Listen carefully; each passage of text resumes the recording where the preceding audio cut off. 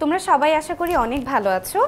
আজকে আমরা শিখব গুণিতক এবং গুণনীয়ক সম্পর্কে। এটা আমাদের সাধারণ গণিত বইয়ের অধ্যায় 5 এবং আজকে আমরা মূলত শিখব গুণিতক নিয়ে। আচ্ছা, গুণিতক বলতে আমরা কি বুঝি এটা জানার আগে তোমাদেরকে একটি ছোট্ট উদাহরণ দিয়ে আমরা শুরু করি। উদাহরণটা হচ্ছে, ধরো তোমার শিক্ষক তোমাদের ক্লাসের প্রত্যেক শিক্ষার্থীকে 3টি করে কাগজ দিতে চান। এখন যদি তোমাদের ক্লাসের শিক্ষার্থীর সংখ্যা কত আছে সেটা আমি এখনও জানি না, শিক্ষার্থীর সংখ্যা আমরা একটা ধরে নিব, প্রয়োজনীয় কাগজের সংখ্যা আমাদেরকে বের করতে হবে। আচ্ছা, প্রথমেই আমরা দেখি যদি শিক্ষার্থীর সংখ্যা হয় 1, তাহলে তোমাদের কয়টা কাগজ লাগে? কাগজ লাগে 3টি, লিখলাম 3টি।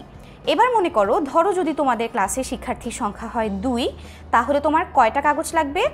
2 গুণন 3 অর্থাৎ 6টি কাগজ লাগবে। এবার যদি মনে করো তোমাদের ক্লাসে শিক্ষার্থীর সংখ্যা যদি হয় 3, তাহলে আমার লাগবে কত? 3 গুণন 3 অর্থাৎ 9টি কাগজ। একইভাবে যদি তোমাদের ক্লাসে শিক্ষার্থী হয় 50 জন, তাহলে আমার কতটি কাগজ লাগবে? 50 গুণন 3 সমান হচ্ছে 150টি কাগজ। এই উদাহরণটি দিয়ে আমরা কি বুঝলাম?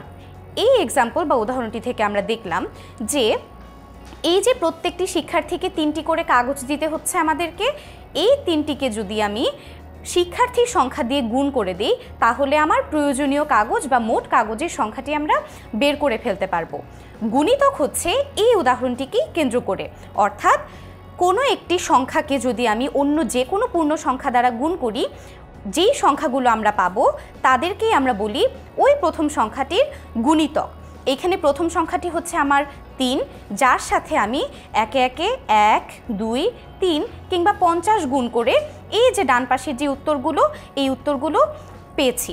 অর্থাৎ যদি আমার সংখ্যাটি হয় ক এর গুণিতক বলতে আমরা বুঝবো ক এর সাথে যে কোনো পূর্ণ সংখ্যার গুণফল। এখানে ক সমান আমরা ধরেছিলাম 3, আর এই যে পূর্ণ সংখ্যার গুণফলগুলোতে আমরা বলতে পারি 3 গুণন 1, 3 গুণন 2 বা 3 গুণন 3, 3 গুণন 10। এই যে সংখ্যাগুলো আমরা বের করতে পারবো, এগুলোই হচ্ছে গিয়ে আমার 3-এর গুণিতক। আমরা আরেকটি উদাহরণ দেখি।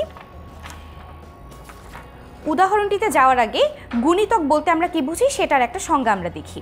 কোনো সংখ্যাকে পূর্ণ সংখ্যা দিয়ে গুণ করলে যে সংখ্যাগুলো পাওয়া যায় সেগুলোকে ওই সংখ্যার গুণিতক বলে। তাহলে এই যে উদাহরণ দেখব বললাম আমরা, 4-এর গুণিতকগুলো এখন আমরা চিহ্নিত করে ফেলি। আচ্ছা, 4-এর সাথে যখন আমি 1 গুণ করব, কত হয়? 4। এখান থেকে আমরা বের করি 4 কোথায়? এই যে 4। তাহলে প্রথম এই যে সংখ্যাটি 4, এটি হচ্ছে 4-এর প্রথম গুণিতক। আচ্ছা, 4-এর সাথে 2 গুণন করলে কত আসে? 4-এর সাথে 2 গুণন করলে আসে 8। তাহলে 4 2 8, এটি হচ্ছে 4-এর দ্বিতীয় গুণিতক। একইভাবে 3 4 12, 4 এবং 4 গুণ করলে আমরা পাই 16, 5 এবং 4 গুণ করে আসে 20 এবং সর্বশেষ 6 এবং 4 গুণ করে আসে 24। অর্থাৎ 4-এর সাথে আমরা কিন্তু 1 2 3 4 5 এবং 6 এই ধরনের পূর্ণ সংখ্যাগুলো গুণ করে দিয়ে এই যে আমি বৃত্ত দিয়ে চিহ্নিত করেছি এই সংখ্যাগুলোকে পেলাম। তাহলে 4 8 12 16 20 এবং 24 হচ্ছে গিয়ে 4-এর গুণিতক। আশা করি আজকের এই ভিডিওটি দেখে তোমরা খুব সহজেই এখন থেকে চিহ্নিত করতে পারবে যে কোনো সংখ্যার গুণিতকগুলো কি কি হয় বা বের করতে পারবে একটি সংখ্যা থেকে তার বাকি গুণিতকগুলো। তোমরা সবাই খুব ভালো থেকো।